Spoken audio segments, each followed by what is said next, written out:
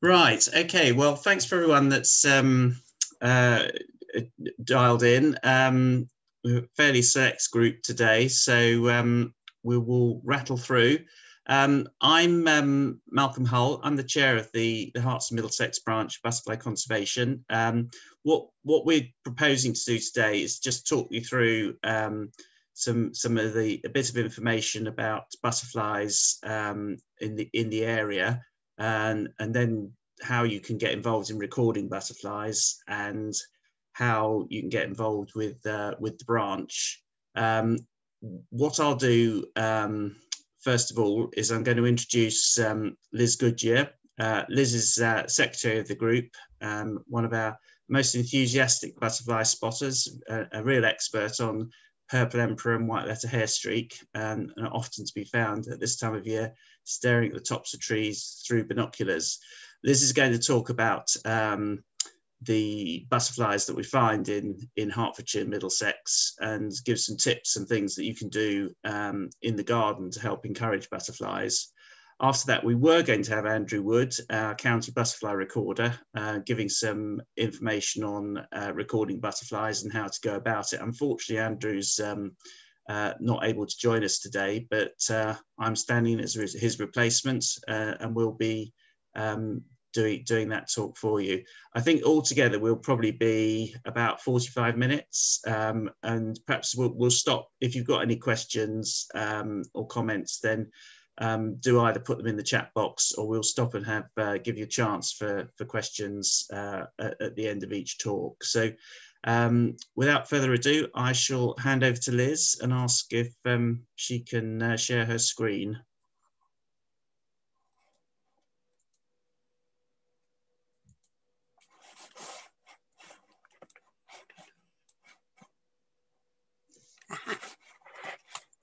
Right, okay, this should be fun. No, it's not that.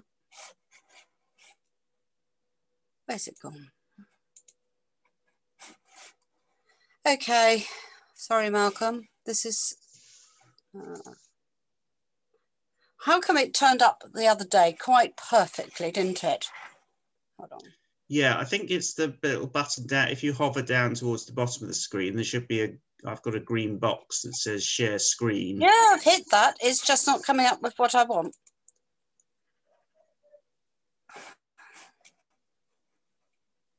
Have you got the presentation open? I am opening it now. Ah, that'll help. Right, can you see that yet? No. No. Oh, joy.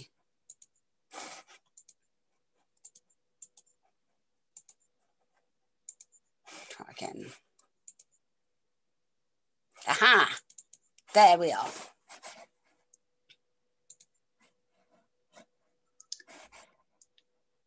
Yep, it's appeared. It probably just needs to go into slide view. Yeah, great. Okay. I'm hoping everyone can hear me. If not, can you possibly, or if you can't see the pictures, can you just put some comment in the comments box? This is the first time I've actually done a Zoom talk, believe it or not. I've listened to lots and lots of them, but this is the first one I've actually done the talking. Now, my name's Liz Goodyear. I've been a member of the Herts and Middlesex branch for at least 25 years and on the committee for 20. I'm a bit mad. I go out recording butterflies throughout the year, even in winter when you can find eggs. And today, actually, although Malcolm said I'm going to talk about the butterflies that you can find in Hertfordshire, I'm really going to just go through the common ones which you will encounter in your garden. If I talked about every single butterfly in Hertfordshire, I'd be talking for about a couple of hours, and I think you might start getting bored. So here we go. Now, before I start telling you about the butterflies, I just want to give you some information about how you can find out what is flying at and when it is. We've got several means. The main item is our branch website. which the address is at the bottom. You'll find it quite easily in Google if you haven't found the link already. The front page just tells you what's going on and some of the species that have been seen. And the main page that most people are interested in is the sightings page, which was this is a screenshot from the 11th telling you that somebody had seen purple emperors. Lots of sightings. Is updated on a daily basis by Peter Clark, and all you need to do, if you see something that you want to share with the branch, you send an email to Peter. Other means, we have a Facebook page that's run by Andrew Wood, and that also has lots of information. And the link is at the top of the screen. And then we also have, that's just some information. He's got lots of videos that people have recorded, which he posts on the Facebook page. And then we've got a Twitter account. This is the Twitter account. This is the one I use. I retweet things and I just pick up things that I think people will find of interest. And hot off the press, just from the last couple of days, we now have an Instagram account. It's called Herts Middx Butterflies. It's still in sort of a learning phase. We've just tried to link it up to the Facebook page today. Having forgotten our login details, hopefully it will link up and you'll be able to see more things, more pictures.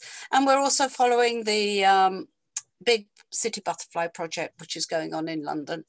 So, and I'm also going to try and give you some clues as to how you can help encourage butterflies into your garden, what type of flowers that you can plant. On the branch website, we have a page dedicated to gardening for butterflies. And although it's a few years old, there's a page with the top 100 or top 99 most favoured plants that you could include in your garden. Obviously, number one is buddleia, but buddleia isn't in flower all the year. It's only in flower for perhaps from June until August. So throughout the year, you need to provide lots of nectar. And this list gives a lot of suggestions. We now find that butterflies can be flying throughout the year, even in December and January. And if a butterfly does emerge during those months, it also needs to find nectar. So it's important to try and include things throughout the year which are flowering. It's harder in the winter, much, much harder. But from late autumn, you've got flowering ivy, the sedums, into early spring, you've got primroses, grey hyacinths, all sorts of things that if you add them to your garden planting list and they're in a sunny location, you might just be lucky enough to get some butterflies coming throughout the year. So I now want to explain, I don't know your experience, you might know all about butterflies, but I do want to just go through the basics. And that includes starting from what happens when boy meets girl. Here we have a painted lady. Painted lady the male needs to mate with a female, and the female will lay an egg. That egg will then become a caterpillar. That caterpillar will become a chrysalis. And you can see it forming. And depending on the species, it might just be a matter of weeks or it might be an entire year. It turns into a butterfly again. Now, it's got to be explained that every single butterfly has a different life cycle. Most butterflies have a unique food plant that the caterpillars eat, and it is dependent on that caterpillar food plant being present to ensure that the butterfly turns up in your garden or the butterfly will be flying in the area. The cycle of a butterfly also varies. The illustration here is a painted lady. That might be only 5 or 6 weeks from adult through egg, through caterpillar, pupa or chrysalis to adult again. Another butterfly will lay an egg in the summer. That will stay as an egg all over winter and then hatch in the spring and then do the sequencing and become a butterfly perhaps sometime in the summer. Another butterfly will perhaps do it twice a year.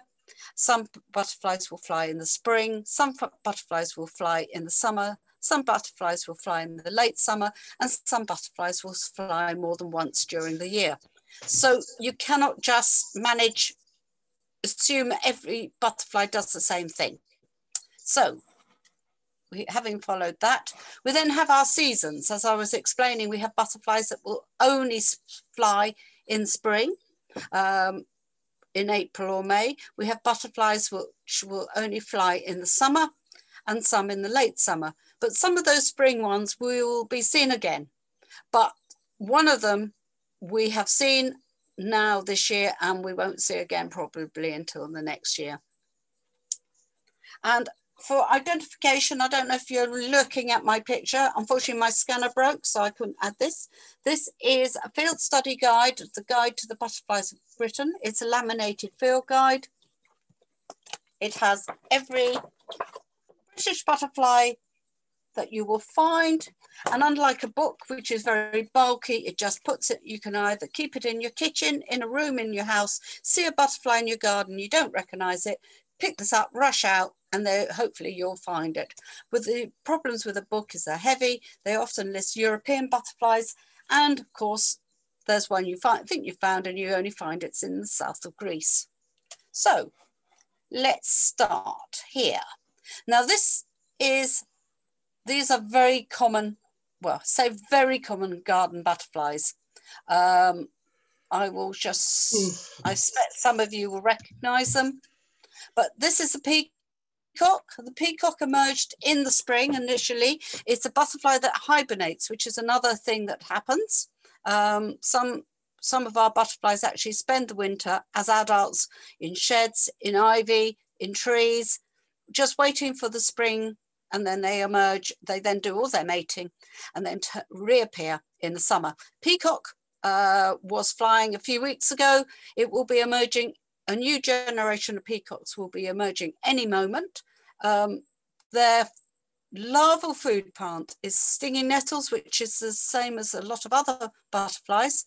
I always say, unless you have a huge garden, you do not need to add stinging nettles to your garden at all. They're invariably in a lane or somewhere near to your house on an open space. The criteria is that they do need to be in the sunshine, and you need to ensure that the local council do not cut them all the time. If they cut they can cut the ones in the shade, because the butterfly won't be interested in the shaded location, but do try and encourage stinging nettles in your local area, but not necessarily, you don't need to worry about them in the garden. My next one here is the small tortoiseshell. This again was a butterfly that hibernated over winter. Again, it feeds on, the caterpillars feed on stinging nettles, and we have them flying at the moment. They tend to have perhaps a couple of generations, so they're flying around the fields at the moment. I haven't seen one in my garden yet this spring or summer, but I'm hoping some of you will have. And the comma is another butterfly that hibernates. Again, it feeds on stinging nettles, but it also feeds on other plants like elm leaves, hop, and sallow. So it's a little bit less fussy. Again, it's just flying at the moment, having emerged initially in the spring. And then it gets its name, I don't know if you can see this, with this lovely comma mark on its hind wing. If you look at that shape, it looks like a dead leaf. So in the winter, it will spend its time hibernating in a tree, pretending to be a dead leaf and hoping that the spiders or some other creature won't get it. But the next one is the red admiral. Now, this is a bit more complex. The red admiral hibernates in the winter, but up to recent years, this was a migratory species that's only turned up if you, in the summer, about June time, having flown up from North Africa. But with our milder winters, it's now staying here. It's decided it quite likes living in England and up Wales and Scotland, and it will, most winters, survive the winter. This is why you do need to provide nectar throughout the year. The red admiral will, whereas the other butterflies I was illustrating that hibernate, they hibernate really heavily. They seem to have a form of antifreeze that knocks them out. They're not interested in warm winter days. They wait until about March when the light levels and the temperatures rise and it gets brighter, and then they start to emerge. The red admiral will come out to fly on any warm winter day, especially if you've got a very sheltered garden. So it's not uncommon. We've had record sightings on the 31st of December and on the 1st of January. And this is where you do need to try and provide some nectar, available nectar throughout. Now, what you do in December and January is a bit difficult because flowering plants aren't really the norm. I expect some of the winter jasmines, they will help.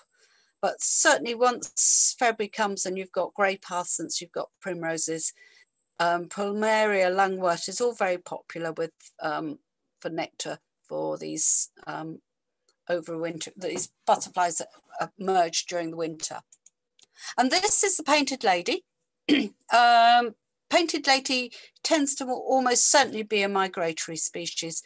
It emerges, it flies up from North Africa. There was a really interesting TV program a few years ago following their progress, they were tracking them coming up from, I think, the Atlas Mountains in Morocco. You will get some years which are very, very good for painted ladies. Last year wasn't. We've had a sprinkling of sightings this year. They're easy to confuse with red admirals. They're more orange. They are totally manic. They're mad as hatters. They hurtle around. And whereas the other butterflies will use stinging nettles, painted ladies need thistles. So if you find a field of thistles, in a few weeks' time, I reckon you'll probably see quite a lot of these butterflies. They will come in your garden. They will nectar. All of the 5 species I've just shown you will nectar on buddleia.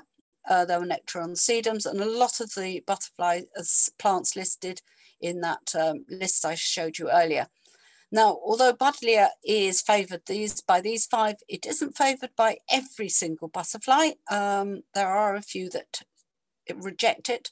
And also when we talk about buddleia, the garden centres sell a huge range of wonderful exotic buddleias, as they do a lot of other plants.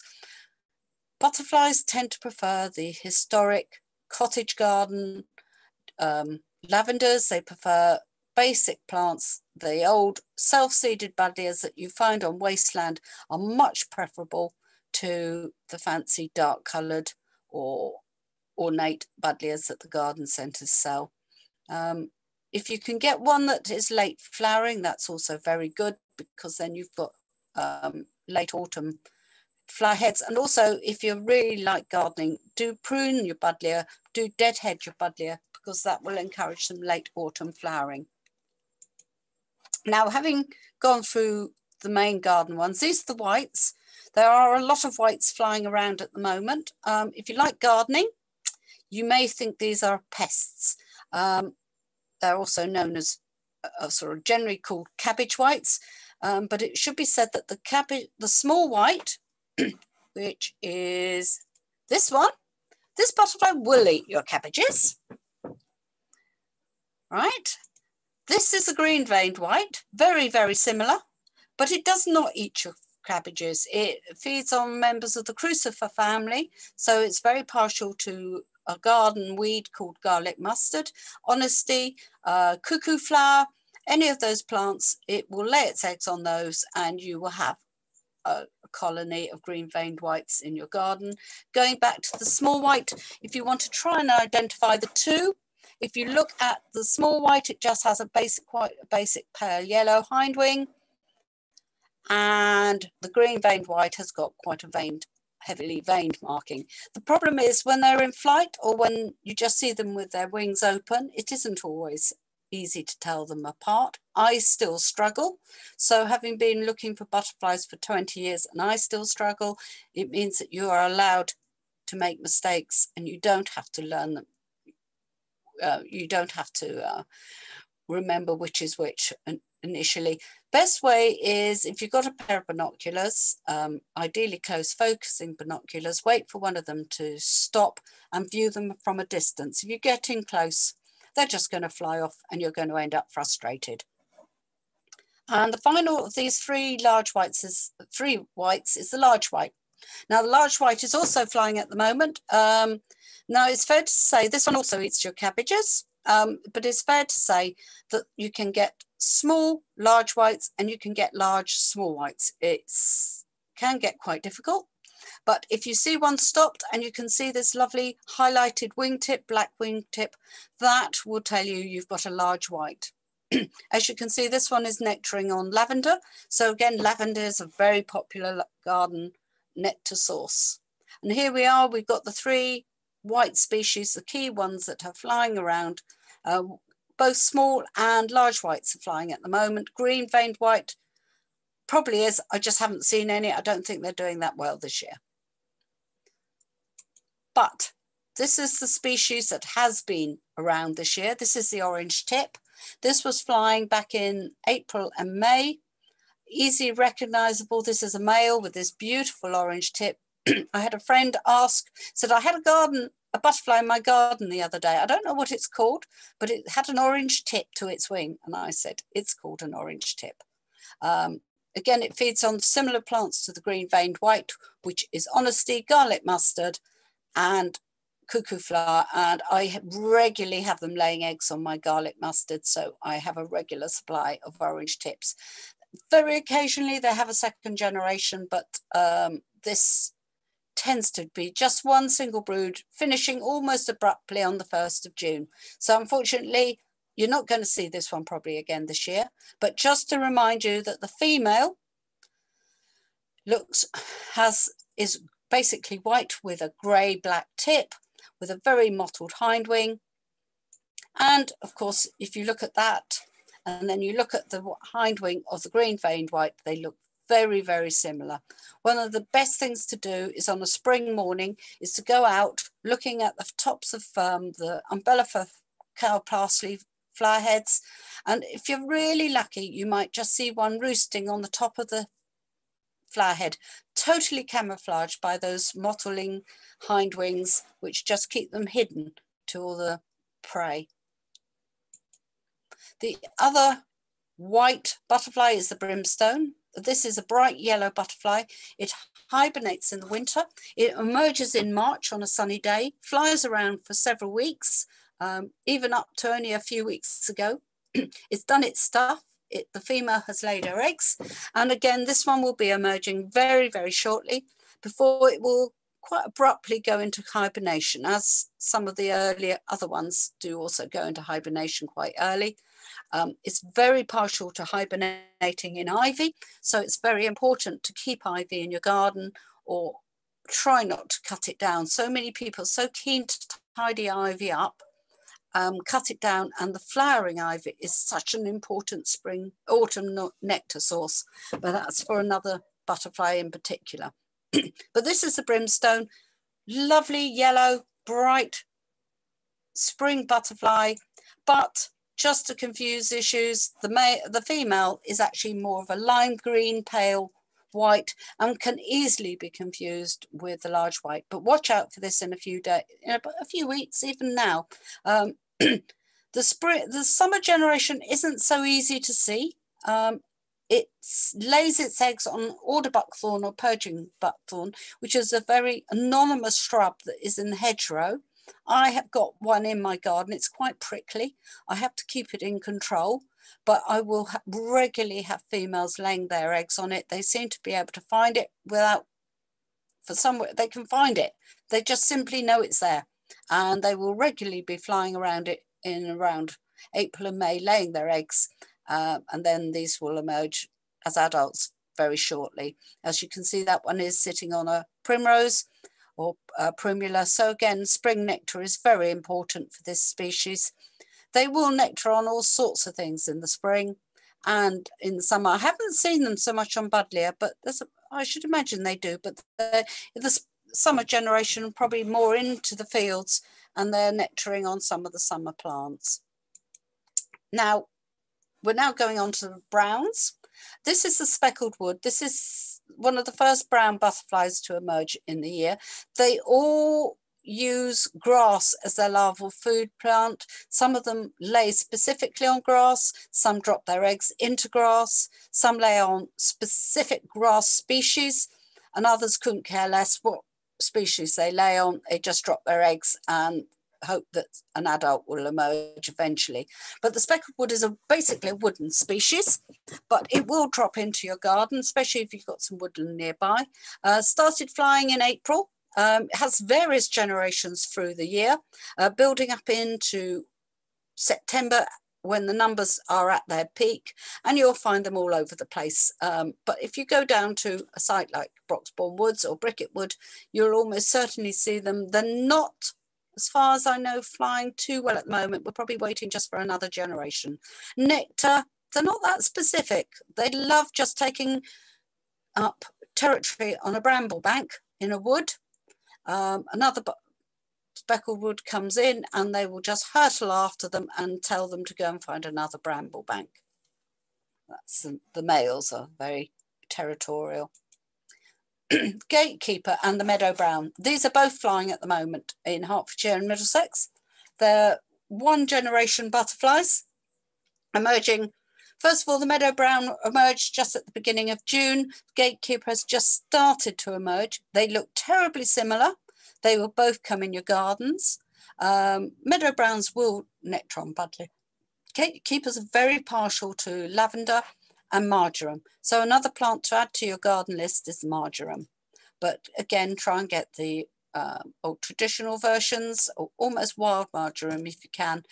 Again, with the meadow browns, they will nectar on all sorts of things. If you've got some knapweeds, scabious, these are all plants that you can add to your garden list. Scabious is, again, a very, very popular plant for nectaring. Again, you need to try and get the field scabious or devil's bit rather than the very fancy ones that garden centres sell you. Scabious is a chalkland, generally a chalkland species, but I've got clay and it thrives. I've got lots of it in my garden. It's all falling over everywhere, but the butterflies love it, as do the bees. Bees don't seem to worry too much about what to nectar on, whereas butterflies are quite particular. But here we are, we've got the meadow brown and the gatekeeper. The gatekeeper is slightly smaller and the markings are much brighter. Its old name was the hedge brown, but the gatekeeper is very apt.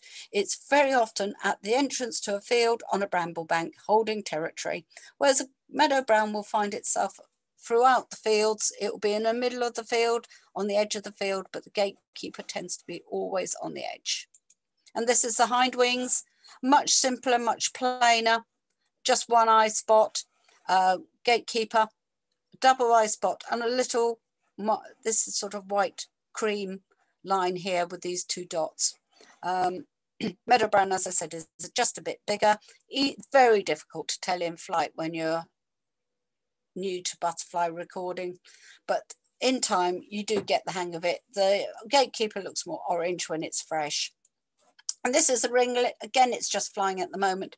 I think it's one of the most beautiful butterflies when fresh. Look at these. It's got this beautiful cream margin, these eye spots here, chocolate brown, terribly similar to the meadow brown when seen in flight. But it looks, when it's fresh, it's just chocolate brown. I followed one around my garden a few days ago. I knew it was one because the other thing with the ringlet is it never stops. If I'm doing this talk in a hall, I will explain to you, but it just bobs along and never stops. And you can follow it for ages before eventually you might just get it to stop and you can quickly see those rings. Again, it's experience that tells you when you're looking at a ringlet, but it comes eventually after about 20 years. Sorry. And finally, the marbled white. Excuse me, whilst I just have some water. Marbled white, again, is flying at the moment. It's really nice to be doing a talk when they're all flying. Usually I used to do talks in the winter when you just have to tell people what to expect in the summer. It looks like the nectaring is on an orchid, which is even beautiful, but this is a fabulous butterfly. It is a member of the brown family. Once upon a time, it was really quite a rare species in Hertfordshire. Now it is very, very widespread. I've had it in my garden in Ware, whereas a few years ago, it wasn't even present in the east of the county. But now it's come in from the west, it's come in from the east, it's come down from the north, and it's creeping south into London. So it's very widespread and it's a superb butterfly. It still feeds on grass. It feeds on red fescue, which I couldn't tell you what that looks like, but I just know that's what the books say. But I assume it's a bit more scarce, and that's why it's been harder to find in the past. And this little creature is a small heath. I've included it because until the other day, I never expected to see one in my garden. I didn't see it, but my husband assures me it was one.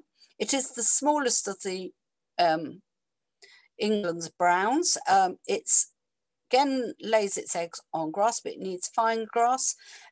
Until a few years ago, it was in really serious decline, but our nice dry summers that we have had in the past year, not this year, seem to be very favourable, and it's turning up in all sorts of places. I was so surprised last year to find it was only on a scrappy piece of grassland about 50 yards from my house, which is why when my husband said he'd seen one, I believed him. I don't always believe him, but I did on this occasion, and I will submit it as a record. So it was a garden first. Now these, believe it or not, are butterflies. These are called the skippers. We've got 3 skippers, 3 skippers that are likely to be seen in your garden. There are other skippers which are much scarcer. Again, these feed on grass. The caterpillars feed on grass. As you can see, this one is feeding on bramble. Bramble, again, is a very, very popular nectar source for a lot of butterflies. Again, unless you've got a very large garden, we wouldn't expect you to convert your garden to a bramble patch, but hopefully you've got some nearby, and this would be a really good place to go and look for butterflies, especially if it's in the sun. And even when the fruit are forming and starting to rot, some of the butterflies will actually feed off the rotting brambles. So, you know, it has a multitude of purposes, bramble. It acts as shelter for some of our rarer species on sites. So again, if you are working with conservation, please try and look after the bramble banks. So often you see them being cut down because people think they're a nuisance, but for butterflies, they think they're the best things since sliced bread. So this is the large skipper. It was the first one to emerge just at the beginning of June. It's slightly larger than the other 2 I'm just about to show you. It's got a checkerboard marking, favours the edge of the fields. It loves the bramble banks. It loves the field edges. It hurtles around. If you see something orange darting around, it's most likely to be a skipper. They get their name because they do not stop. They are really quite hard to identify for inexperienced people, but it gets worse. We have the smaller Essex skipper. Some people say they can tell the difference quite easily. I can assure you that it is extremely hard. The books will tell you it's all in the antennae, which if you look at this one, which is a small skipper, it's got only a very slight black point, and the Essex skipper looks like it's been dropped in a pot of ink. Now, there is a difference. The Essex skipper was one of the last butterflies to be recognised as a separate species. It's because the larval stage and the caterpillar and the egg stage are different. Again, I can't remember exactly which way it is, but the small skipper emerges earlier because it has spent the winter in a different form. And the books will remind me, if I look in a book, I'll be reminded which form it is. But there are other ways. Now, this is a small skipper. And if you look here, I think I've probably got another image here. Yeah. If you look here, you've got this sepia tip to the wing, which if you actually manage to get a small skipper to stop, you should be able to see. It is not present on the Essex skipper. There are some difference in markings, but also here is slightly bowed. And, well, all I can say is they are seriously hard. They're both flying at the moment. They both use grass as their larval food plant, and they're both very small. So, but you might just see one in your garden if you're lucky. And this is the holly blue. This is the only blue that most people see in the garden. There are other blues, but they are not so commonly seen in the garden.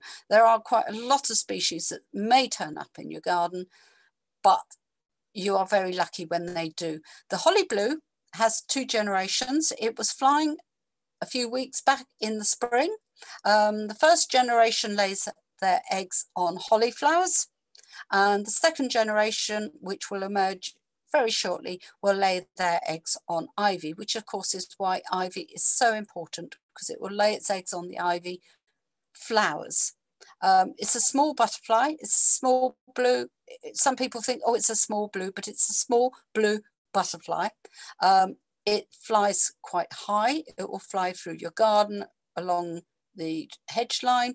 You quite often see it in supermarket car parks for some reason, and it, as I say, it loves ivy and it will love holly.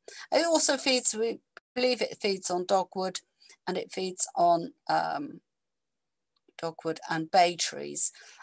Nectaring is a little harder. It's not a great one for stopping.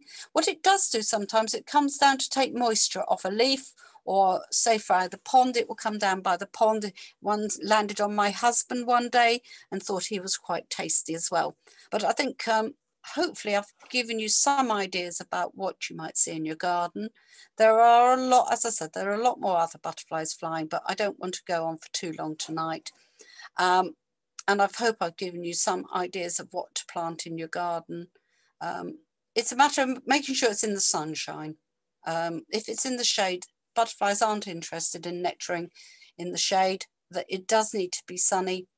But anyway, and finally, these are some moths. These are all moths I've recorded in my garden.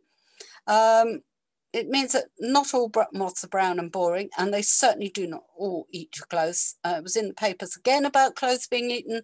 There's actually about 2 very small moths that eat clothes. The rest are quite happy to and content to eat other herbaceous plants, all sorts of things. So this just for information. This is an emperor moth. This is a Jersey tiger, which will be flying in our area very soon. It's been added to the big butterfly count checklist. I see numerous Jersey tiger in my garden. This is a puss moth. Look at its lovely paws. I think it's gorgeous. And this is an eyed hawk moth. You cannot get better than that. And so that, I think, is it. Thank you, Malcolm.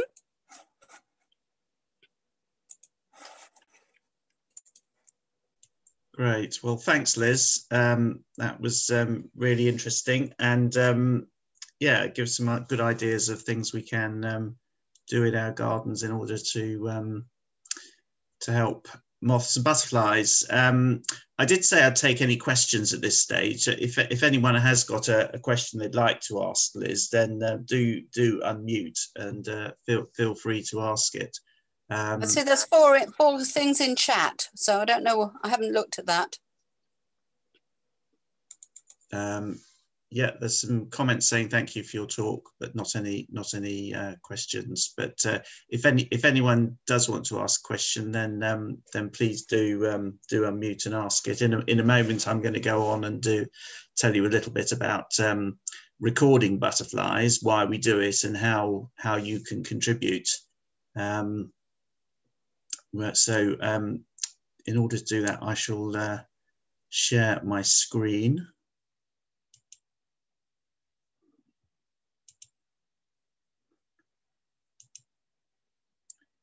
There we go. Don't think has anyone got a question that they asked? No, doesn't look like it. There will be another opportunity to ask questions at the end. So you will get another chance. There we go. Right, so I'm not Andrew Wood. As I said, for those of you here at the start, unfortunately Andrew's not able to be with us today, but I'm Malcolm Hull, and I will be giving his talk for him. So starting off, why do we record butterflies? Well, first of all, and I think most importantly, it's a really enjoyable way of spending our time. There's nothing better than being out in the countryside or your garden, looking at nature. and it's really nice to be able to do that. And we get loads of people. Probably, I think in our last annual report, we had over 6,000 people sending in records of butterflies just in our 2 counties, which is quite amazing. And I think in the big butterfly count, which is the national exercise that's conducted each year, we have well over 100,000 people recording. So it's becoming a very popular hobby, and something which it would be great for you to get involved with and to start submitting records. The reason we do it is really to try and give us an information starting point. We need to know what butterflies we got, where they are, and how many of them are flying. And having that basic data, then we can use that as a basis for making conservation decisions, deciding which species are declining, trying to work out why, and then taking action in order to help them. You know, butterfly conservation is very much an evidence-based scientific organisation, so we use the data that you provide to help us really understand the trends in butterfly population, and also by seeing which sites they do well on and which sites they don't do so well on, we can start to understand the butterfly's habitat needs and what sort of habitat different species will thrive in. And we've now got, after 50 years of running the charity, we've got a pretty good understanding of what a lot of the butterflies need in order to thrive. We're still some way off that, I suspect, with the 2,500 moth species in the UK, but we are starting to get a much better scientific understanding of the species, which ones, what their requirements are and which ones need help. And that really gives us a good, not only for our local branch, but also nationally, a good basis for making conservation decisions. So recording and understanding is vital. So what is a record? Well, it's pretty simple. There's very few pieces of data we need. First of all, the date on which the sighting's made, the place or a grid reference, are probably best, or alternatively a postcode, or if you're familiar with it, there's an app called What 3 Words that can describe every 3 meter square anywhere on the planet with 3 words, which is quite a good reference tool as well. We need to know the species of the butterfly that you've seen. If you're not sure of the species, then after examining it, then a photograph will help us determine that. We need to see the number of butterflies you've seen, and lastly, we need to see the name of the recorder. So those are the crucial bits of information that we're looking for a record. In terms of how to report a record in, probably the best way now is through an app on your phone. The app we use all year round is called I Record Butterflies. That's a free app that can be downloaded from the App Store. And once you've logged into it, it's fairly straightforward and easy to use. And all the data that is put in there is verified by county butterfly recorders and used in order to inform the distribution maps that we publish. You can see a picture of the app on the top left of the screen there. That's the home screen when it's open. Traditionally, down below that, you can see a little notebook with lots of squiggles in it. That's the old-fashioned way of recording butterflies, and a lot of people will still do that, and then perhaps enter the information into an app or a database subsequently. If you do record in your own little notebook, but you don't want to report using the app, then an Excel spreadsheet is an easy tool for us to use. Or if that's difficult, then just a a sheet of paper with the basic data that I've described written out on it, so that we can input the data ourselves. But if you are able to do the electronic data inputting, that is a big help to us, because you can imagine, with 6,000 people recording each year, that's a lot of data for us to assemble.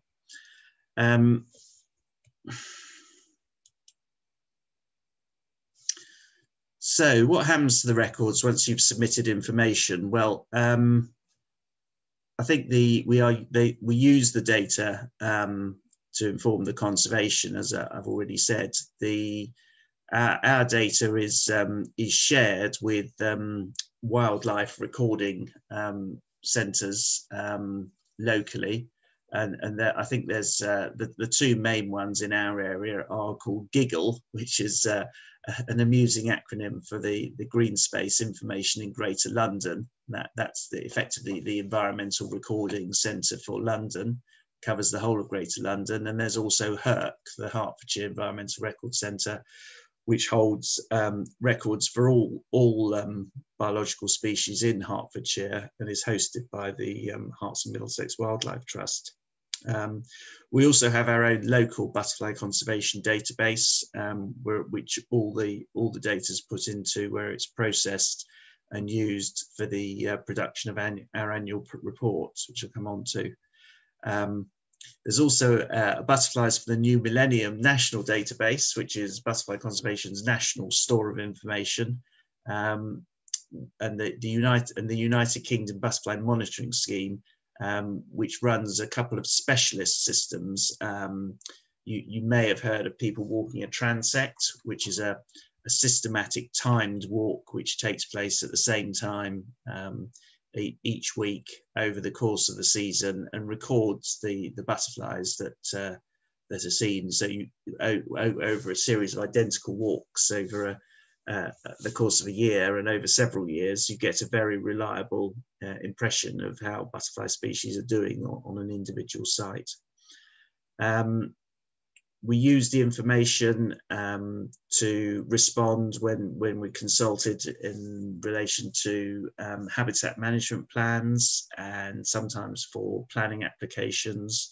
When we talk, we as a group, we do respond to consultations that come out from local authorities and other environmental bodies, trying to make sure that butterflies and moths are properly taken into account when things are being planned. Because I think what we find is that if people are planning some farming activities or some forestry activities or house building activities, or just some general habitat management for birds or mammals, then thinking about butterflies and moths doesn't really come very high in their thinking. But if you spend a little bit of time talking to people and they realize that making a few not too expensive changes can actually have a big difference in terms of how good a site is for butterflies and moths, then usually they're, provided you speak to them politely enough, they're willing to do that. So a lot of the work we do as a group is trying to, I suppose, act as a lobbyist on behalf of butterflies to try and make sure that we do get good habitats for them to live in. So moving on. Yeah, the recording schemes. I've mentioned the iRecord butterflies already. Butterflies for the New Millennium is the system for recording the weekly transect data. We run about 60 or 70 transects in our area. Some of them walked by just one person, and some of them walked by a whole series of people that take it in turns. It's a very rewarding activity, and once you've got your butterfly spotting down fairly well honed, then it's a good thing to do, but probably not for beginners.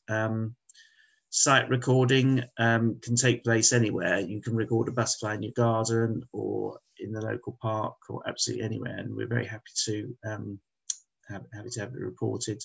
We have a specialist garden butterfly survey which records the sort of early and late sightings and the number of species you find in your own garden. And we're always grateful for people that will sign up to do that.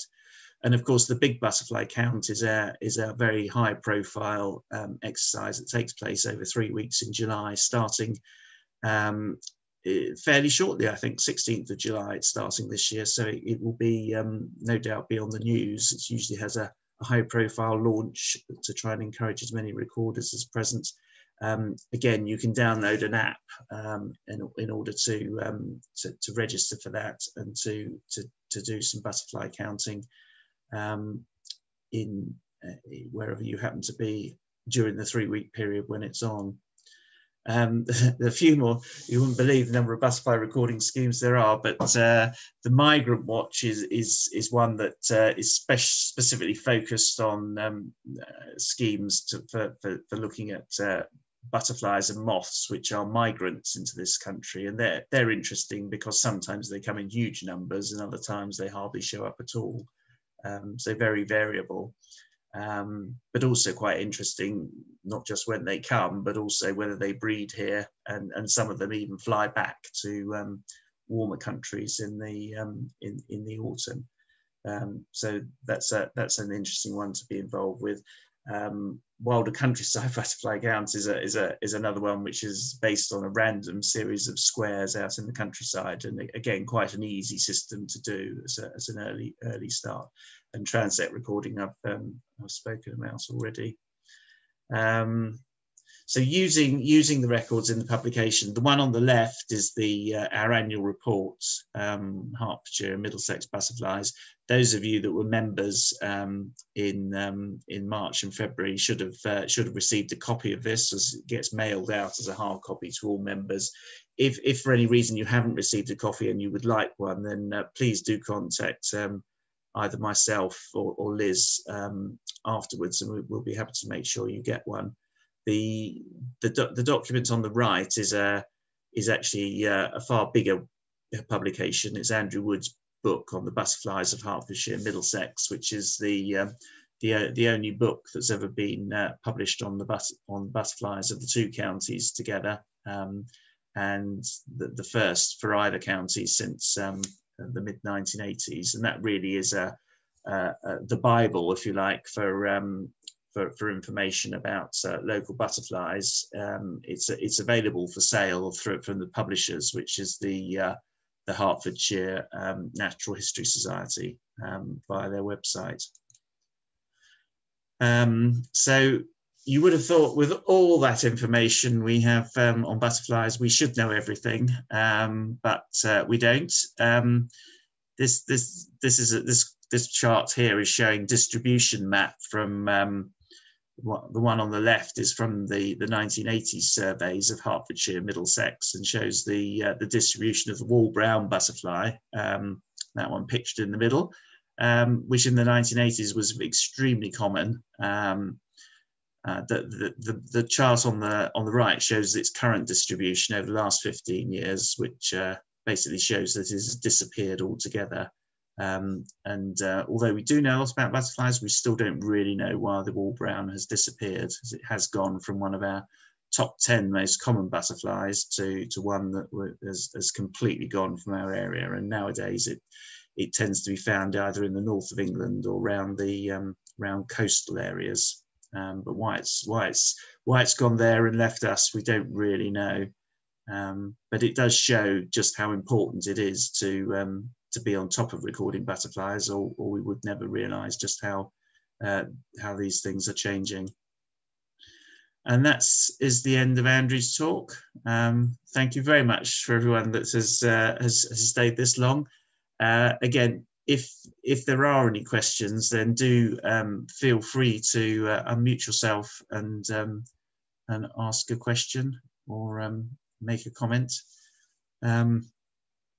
But I guess if there aren't any, then I shall just say thank you ever so much for joining. It's a small but very select, high quality audience. We do very much welcome everyone to come along to join us with our events. We've still got several butterfly walks going on over the next few weeks, and you can see our program in the it's always available via the branch website, so you can have a look at it there. Oops, got slides back. Just trying to, let me see. If I stop screen sharing, and then do that. So thank you for your kind comments that everyone has made. That's really great. Nice to be appreciated. So thank you ever so much for joining, and we shall hope to see you at one of our events. We will be doing some more Zoom talks probably early in the new year. We hope we'll also be back to be doing more indoor talks. We usually have our annual members day in March, so look out for that. You will get a couple of newsletters come through from the branch during the year, which will have lots of facts and figures and information on. But to keep in touch on a day-to-day basis, the best way is to look at the branch website, particularly the sightings page of the website. It's very interesting, and the home page, which we try and put all the news on. We don't like really to drown our members with lots of emails, so you won't get a steady stream of emails from us. But if you want to keep in touch, then it's really good to be looking at the branch website, but also the Facebook and the Twitter account, and now the Instagram account, which Liz mentioned as well. And not least, the YouTube channel, where we've got videos of quite a few of the talks we've done over the last few months, and where this one will be added fairly shortly, so you can watch it again if you missed anything. So thanks very much for coming, and cheerio.